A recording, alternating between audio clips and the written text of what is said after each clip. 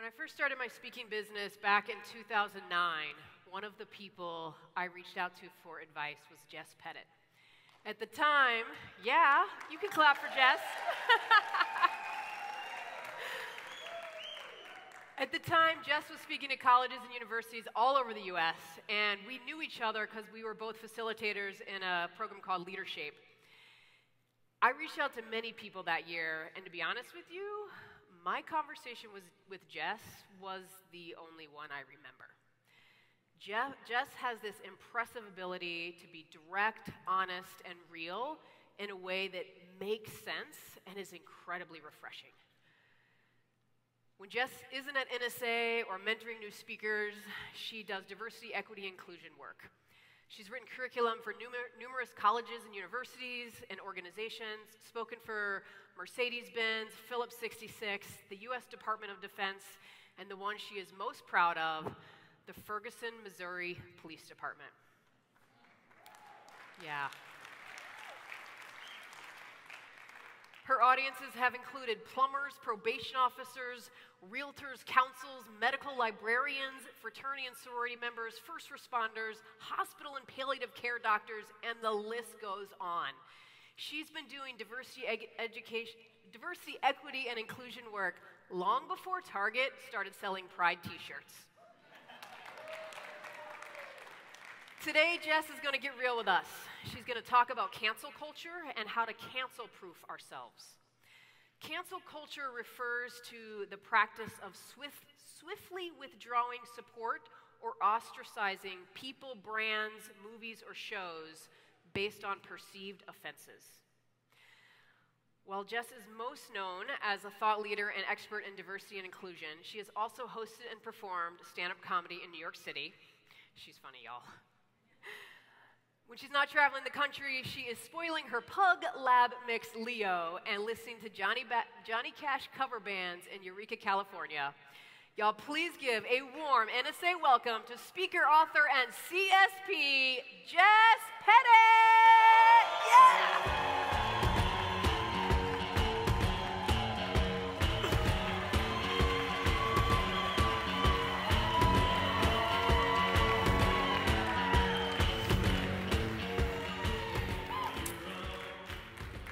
So where should one start this afternoon?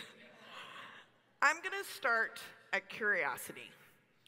Now, when Brian Walter asked me like 2 years ago, if you could speak to professional speakers about anything, what would you speak on? I immediately said cancel culture because this was never going to happen. Thanks, Brian. So it happened, and here we are.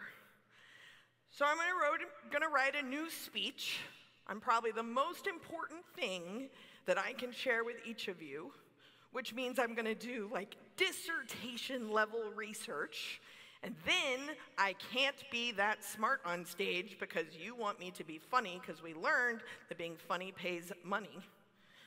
So does being smart. Cancel culture is something that we all need to pay attention to. And in case you need to leave early, the answer is curiosity. That's the answer. So now, let me explain. My mantra is to do the best you can with what you've got some of the time. By doing the best you can with what you got some of the time, it means you're gonna try. Now, in order to try, you're going to potentially fail. That's very hard for me to reconcile. But luckily, I sheltered in place for the last 2 years with a philosophy professor in 1,200 square feet and 3 rescue dogs. So, let me save you a philosophy class. There's a philosopher named Hegel. What is Hegel's first name? Don't know. But Hegel is a philosopher. We're good there, right? Okay, let's keep going. So one of the things that Hegel talks about is a dialectic. And the idea of a dialectic is two things happen at the exact same time because they are dependent on each other. They have to occur together. You can't separate them. So trying and success, trying and failure, these things matter. When we start talking about curiosity, lack of curiosity is immediately present. As I take you through this journey today, I'm going to ask you to keep in mind, what is the other thing? When you hear something, what is the other thing? If you can do that, I believe you can stay rooted in curiosity. Oftentimes we talk about respect. It's all about respect. But respect also comes with two things. Respect, for most of us as thought leaders, or as I like to say, just someone who makes leaders think, if you can afford it. You can write that one down if you want, because it works. Most of us operate demanding respect for our authority. We are experts, and we want to be treated like experts. And we demand, if not feel entitled, to a sense of authority from you, and that needs to be respected. Simultaneously, some people are asking for respect from their humanity. And what I mean by that is they don't even get the privilege. I don't even get the privilege to be an expert or an authority because I'm just trying to be a human. I'm trying to get you to see my humanity. How to do that when you don't even know you're not doing that is through curiosity. Then your authority can happen. Two things can happen at once. Today we're going to talk about cancel-proofing ourselves. Staying curious is what I mean when I say doing the best you can with what you got some of the time. Now, in my life, the first time I remember seeing this, and Gen Xers in the room, we're the geriatrics now, Gen Xers, I'm going to take you back to a very pivotal day in my life. But before I do that, those of you that are not Gen Xers, you can't Google this because it has been scrubbed from the internet. It does not exist. But this particular moment in time was one of the most pivotal moments when I was deciding what kind of woman I wanted to be. October 1992, I had a spiral perm and a 24-hour headgear. I know, so much better. Saturday Night Live, Sinead O'Connor was the musical guest.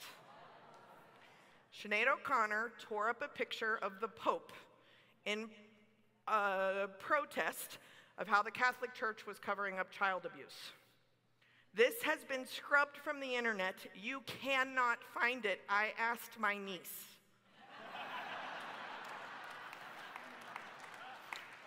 What you can find is a video from her rehearsal where she showed a picture of a child. Sinead O'Connor was 23 years old and chose the platform that she was going to be on Saturday Night Live because of something she believed in. Some might say she was canceling the Pope. As an Irish Catholic, that's quite a statement. Monday, she was on Arsenio Hall. Arsenio Hall asked her about Frank Sinatra, because Frank Sinatra came out publicly and said she should never be allowed to make music again. Sinead O'Connor's response, this is when I knew what kind of woman I wanted to be. Sinead O'Connor said, I'm 23 years old. Frank Sinatra knows who I am. That's amazing.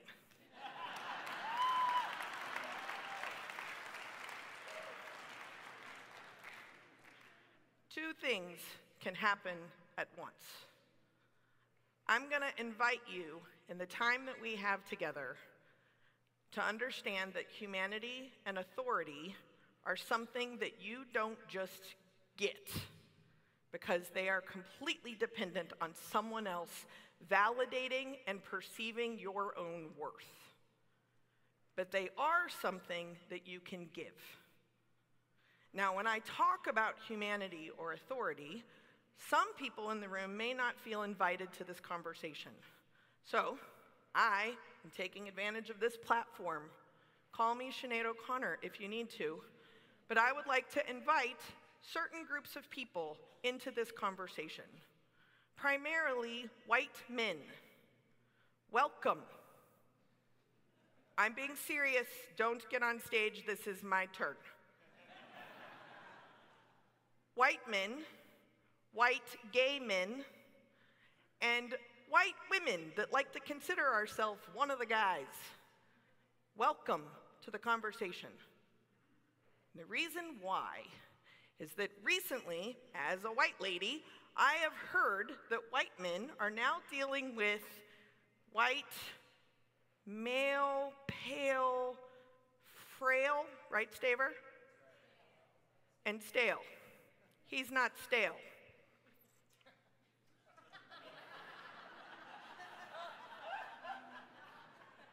Male, pale, frail, and stale.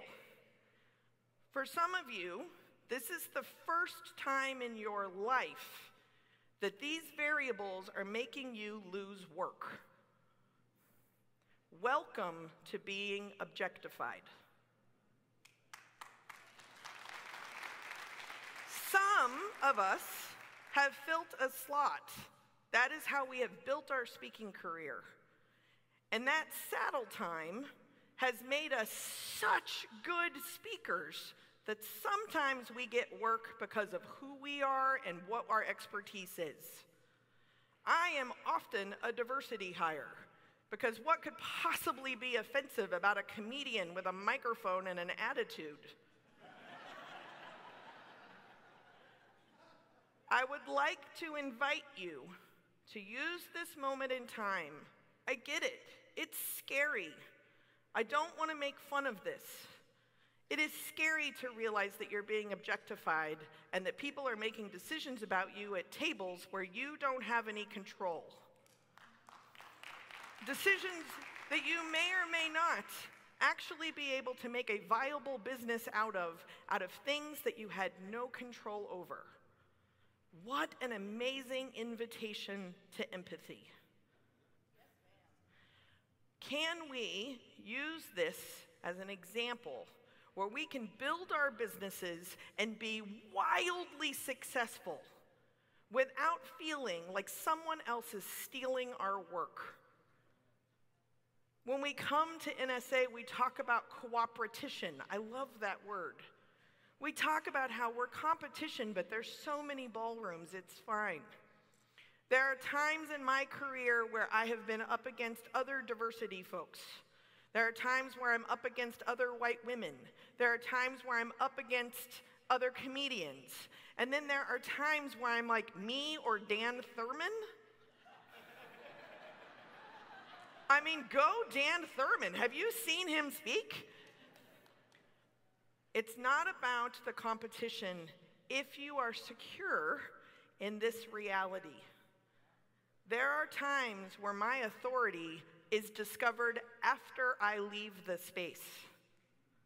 I have walked off stage and my clients have called bureaus and been like, I had no idea. Excuse me, I pay good money for my website and my web guys here. That SEO is on purpose. But thank you for tokenizing me. In the meantime, I am going to cash every single check.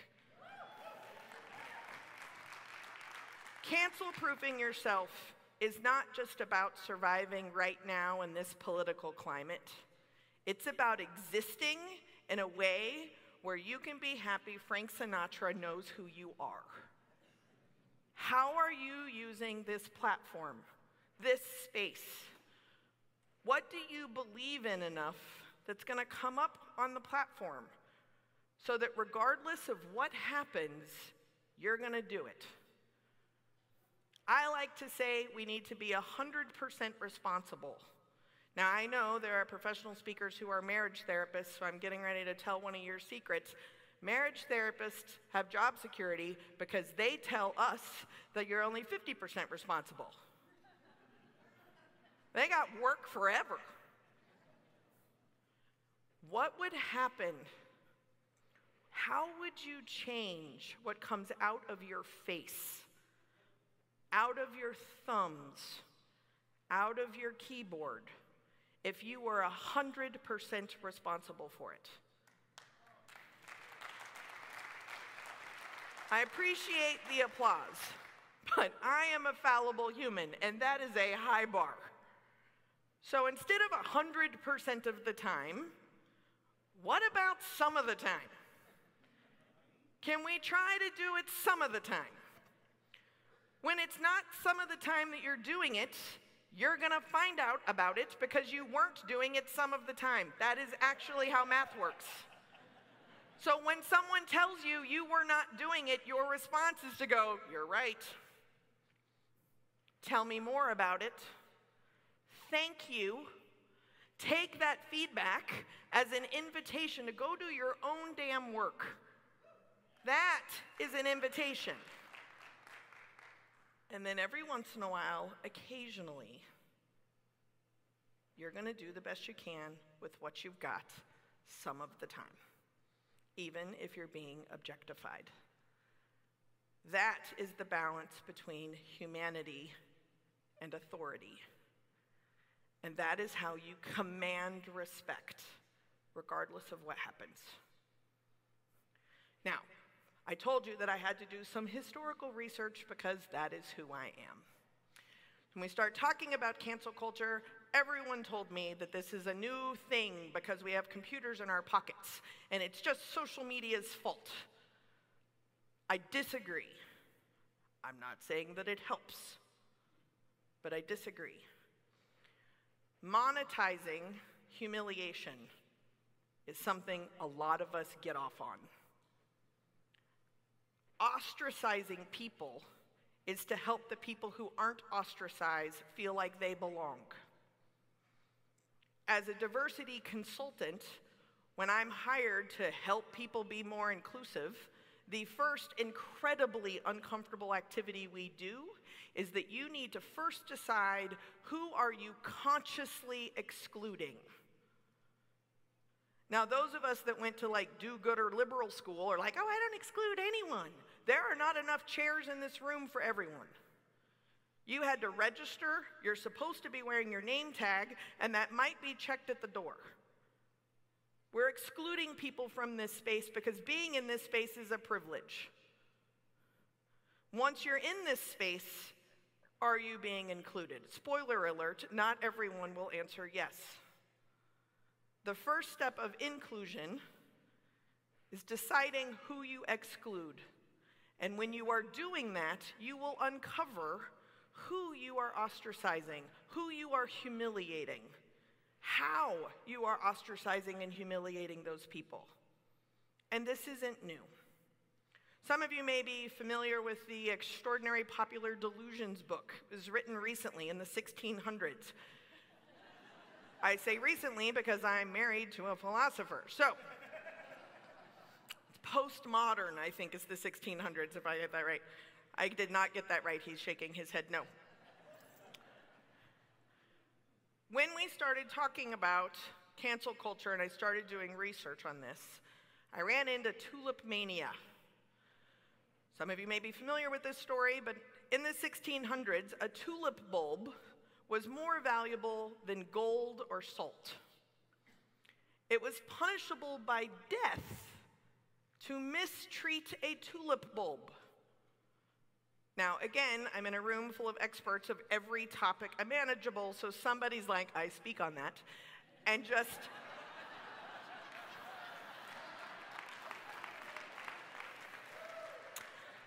So any landscaping or gardening experts in the audience, shut up for a second. I'm going to posit, at the risk of offending those two people, that we don't value tulip bulbs the same anymore. Can we agree on that? Has anyone marched out of the room in protest? I know I say a lot of controversial things, but it doesn't seem that we value tulip bulbs the way we used to. They're just not the same. It's almost like values change and evolve or something. Weird. I'm gonna let that one sink in. As a historian, it is the change and evolution of those values that is our responsibility to figure out where we stand. Now, I would say that neutrality is not a stance. I would also say, thank you. I would also say that associations are businesses, and businesses are corporations, and we live in a capitalistic society where we like to pretend that neutrality is safe. I'm going to ask each individual one of you to decide what you stand for, and remember that we collectively belong to this association. When I serve on national boards, we have raucous conversations, and then eventually a vote is called. And when that vote is called, we attempt to be one voice. Sometimes that's harder than others. There are boards that I have quit because I cannot do the one voice thing because it went against my values. There are other times where my values were so strong that even as the one dissenting voice, I was able to change minds. What are you doing with your values, and can you be 100% responsible for them? Some of the time. Sometimes we call neutrality a lack of knowledge. You don't know. You don't know what you don't know, so of course you're neutral because you didn't know in the first place. Then you find out something that you didn't know, and now you know you don't know it. Well, now that you know you don't know it, what do you think about it? How do you feel about it? How does it filter through? Don't do that in Spanx. Now you know that you know something. What are you going to do with that? Tulip farmers is a great example. Two things at once. We live in a small town where there is actually a tulip farm because, of course, I did small focus groups and one-on-one interviews. And all the consultants got that. Tulip farmers sacrifice a third of their best crop every year. They chop the heads off as soon as they bloom so that all the energy can go back into the bulb and it can produce better flowers later. What would happen? Just a suggestion, metaphorical. If you feel like you just got your head chopped off and you use it as an opportunity to build a better bulb.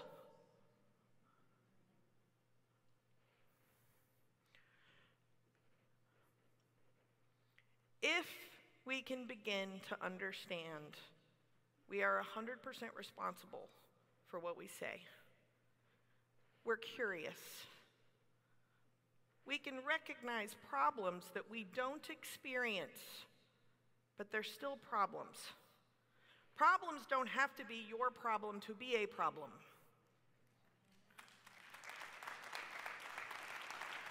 Many of us work for causes that are directly related to our life. Emerging speakers, one of the things you will hear over and over and over and over again is, you climbed Mount Everest and got divorced and survived cancer. Great. What does that have to do with the audience? I just made somebody very mad because that's their one cheat.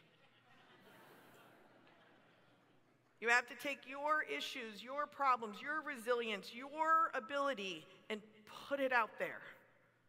Put it out there in a way that other people can see themselves in that story. That's why storytelling is compelling. That's what we're here for.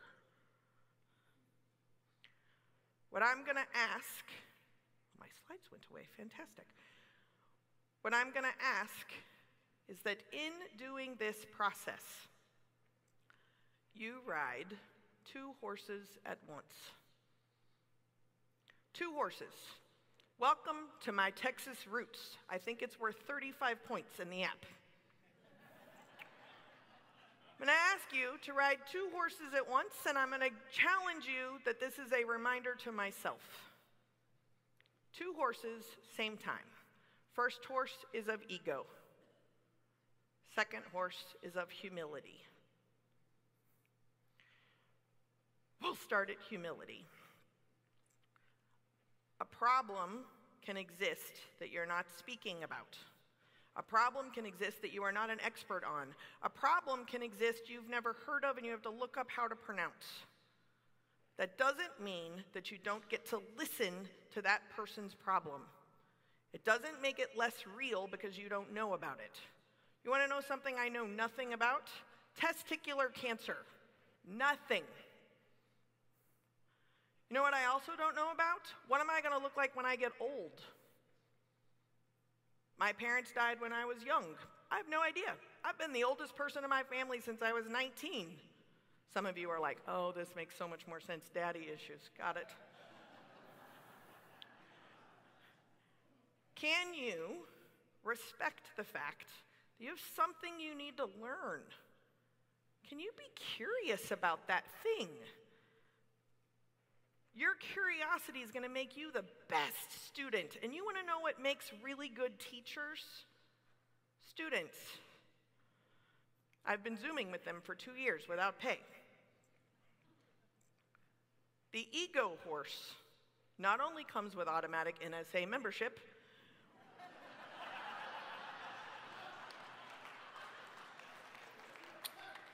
it is also what you need to close the deal. It is from your ego horse that you write copy on your website. My website doesn't say, I'm kind of funny. I mean, there's a lot of diversity people out there. I'm like, kind of like that. Your ego horse is not when you're like, what's your budget? Oh, actually, I don't have those skills. Yeah, I've never done that before. That's like too big of a scale for me for that check. No, your ego horse says, did you mean this year? I'm booked. Well, for you, I'll let it in, right? Ego horse, some of the time. Humility horse, some of the time. Use your friends to tell you when you have been on the wrong horse or when you have been on the right horse too long. This is why we talk about mastermind groups. Because mastermind groups are the only people that know so much about you, with the exception of possibly bridesmaids, which is why I eloped. They are the only people that know you so well that they will tell you to switch horses, and there is a more likelihood possibility chance that you will change horses. That amazing, great idea you have that is being fueled by your ego that is dumb. Tom Singer wanted to start a podcast. You don't even have the equipment. This is stupid. He did it anyway. And the reason what happened then, reasoning, he went against me telling him it was a dumb idea, so now it has to be the best podcast that's ever existed in the face of the world so that he can go, you're wrong. Mastermind groups. And humility is the other way around. When you need to be able to knock someone down a peg, your closest friends know when you need to get off the humility horse. We all know someone who needs to get back on the humility horse. I invite you to ride two horses at once. It is up to you to recover from having your head chopped off, or someone not liking your comment, or someone commenting on your comment, or surveys that didn't like it, or picked a 1 because they didn't read the directions. Ride two horses at once, ego and humility. Now, if you can do that, we're like basically done. Just a few minutes ago, you were like, what does cancel proof even mean? What is cancel culture? What is happening? Hopefully, by asking those questions, you're now familiar with what curiosity feels like. When you feel fear, when you worry, when you blow up my text or my Facebook comments with, are you going to say something? Curiosity is how one cancel-proofs themselves. So, what do we do with that? I'm going to suggest, as I did at the beginning, to do the best you can with what you've got some of the time. Some of you are note takers. Some of you are needing some action items. Some of you need snacks.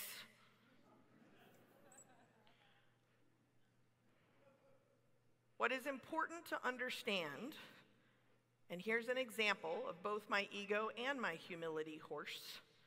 The first 10 years of my career, I used to tell people to never, ever, ever make judgments and assumptions. You're welcome to spell with me. What happens when we assume? Some of you are challenged by the spelling, and the rest of you did great, covered it right up. Here's the deal. That's BS. More spelling, also known as a cussing filter. For the right price, that can be inserted.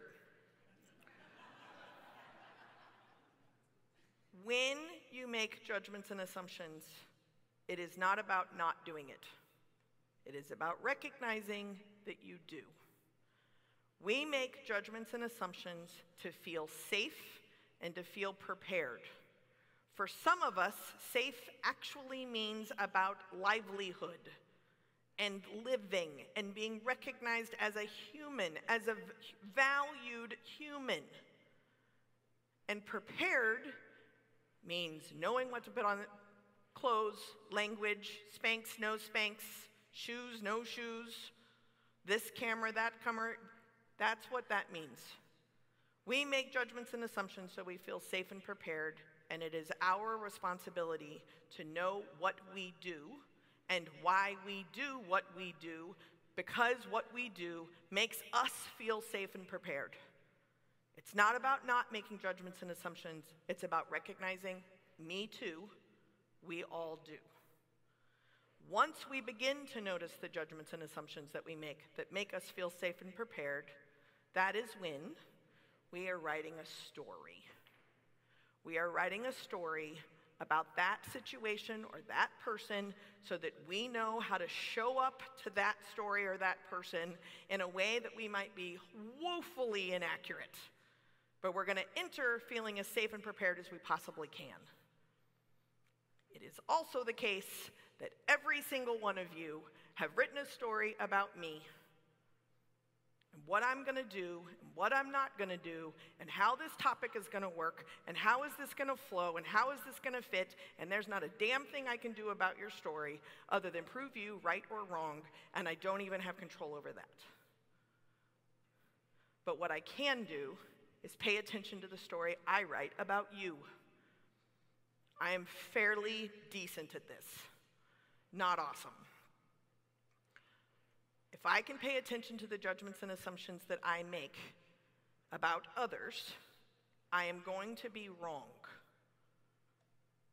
I'm going to ask questions that I don't know the answers to because I want my story to be right. I am going to write a draft of the story where I consciously and curiously, with generosity, vulnerability, and authenticity, am going to print that story out, triple space with extra wide margins. And I'm going to hand it over there. And I'm going to hope that it comes back bloody red because I consciously sought edits. If I do this for you over and over and over again, there is a possibility the payoff is that you are going to change your story about me. Because to be open and vulnerable and authentic and generous and curious and all these buzzwords that we use in our book titles, in order to do that, we have to actually acknowledge that we have no control over whether they're going to be right about us. But we do have control and responsibility about what we do to you.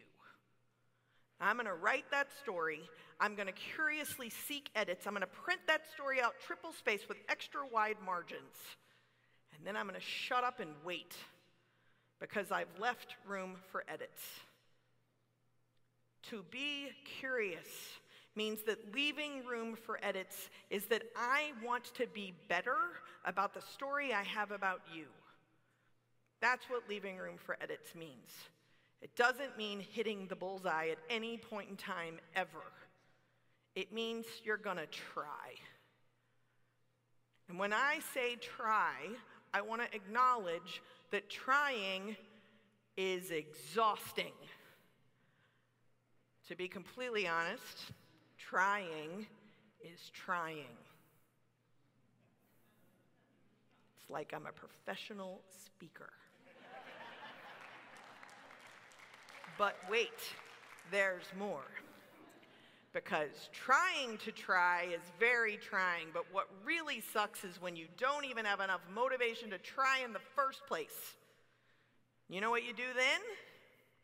You can say it with me. Try to try. If you can lean in enough to actually try to try something, I'm going to see your attempt to try, even though you failed miserably. I saw you trying to try. I see you getting crusty and burnt out and really exhausted. And to be honest, that process is trying on others to watch. But I noticed you trying. And that's going to shift my story about you. This is not about nailing it. The joke here is cancel-proofing yourself. Good luck. Or can you try? Can you be open enough to the possibility that something you said didn't come out right? Maybe it came out right for a third of the room. The other third of the room is not happy. And the middle third are looking for snacks. Can you try to try even when it's trying? My commitment to you is to do that the best I can with what I've got some of the time, because it's better than nothing never.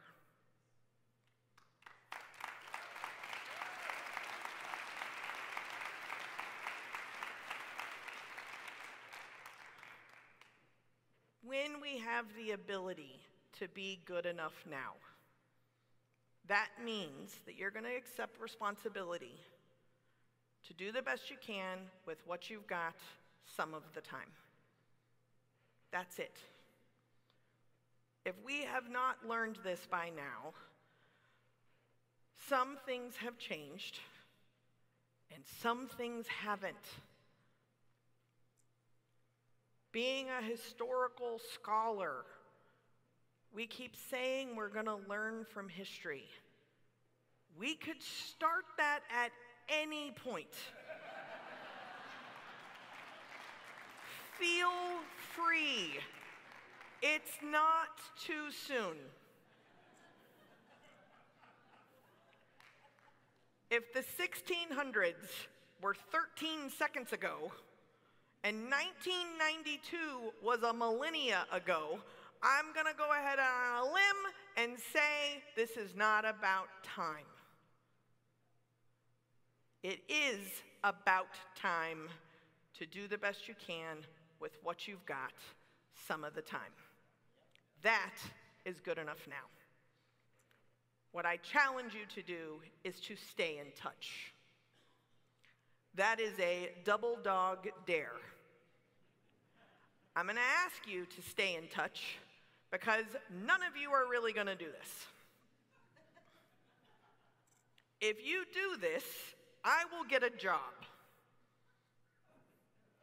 Any of you saying, well, actually, you have a job? That's called mansplaining. Even if you're a woman, if it starts with the word actually, maybe don't say that.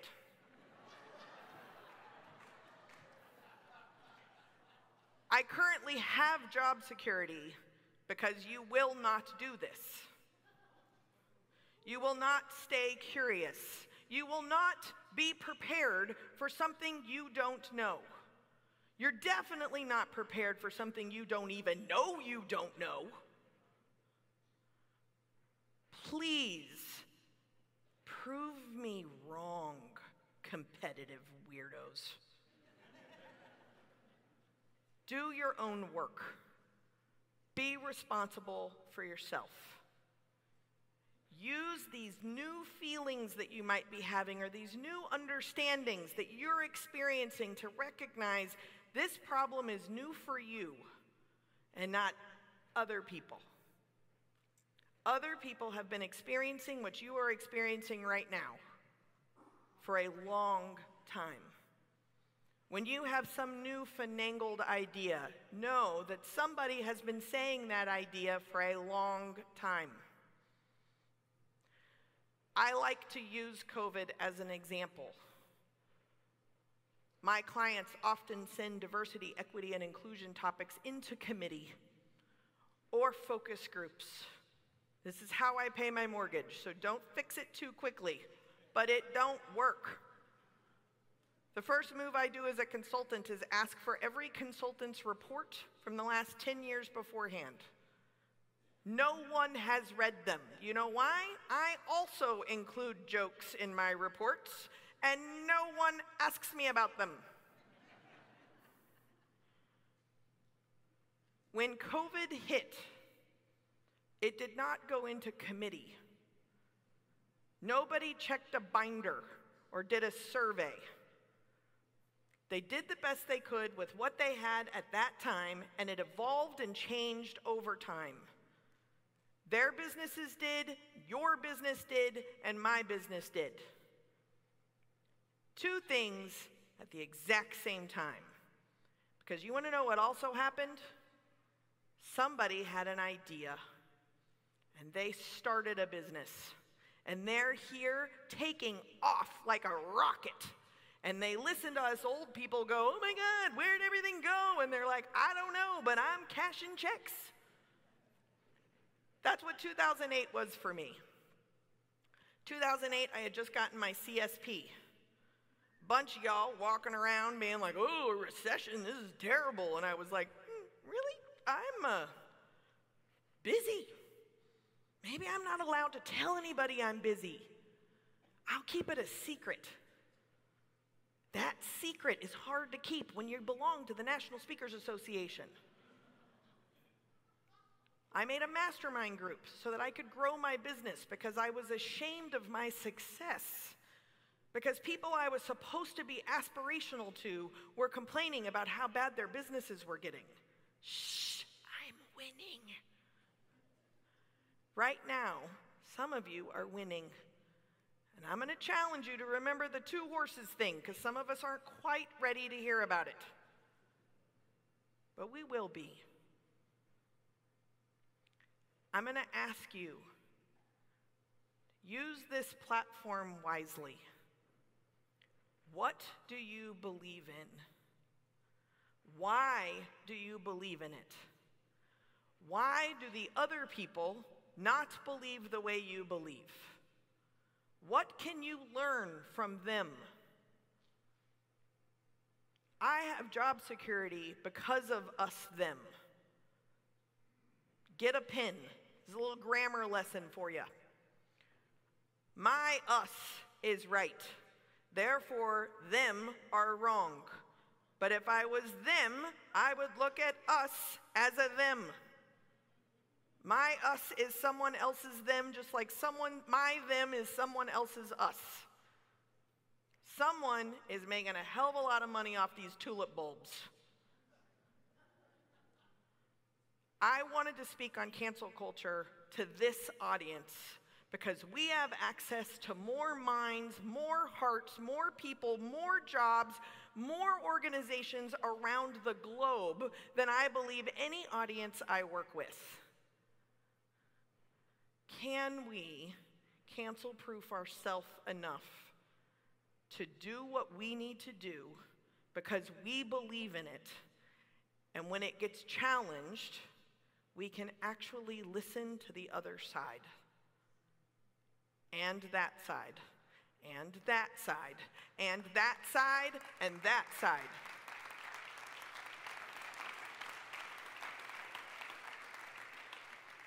I appreciate your applause. You might regret it.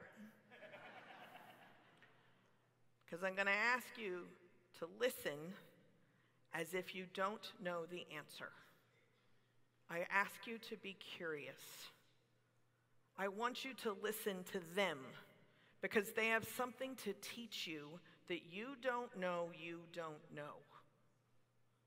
And if you can listen to them as if you are prepared for the gifts that you are about to get about the information you don't even know, you are going to get a habit of being curious. And that curiosity is exactly how we're going to stay in business and cancel-proof ourselves. Thank you.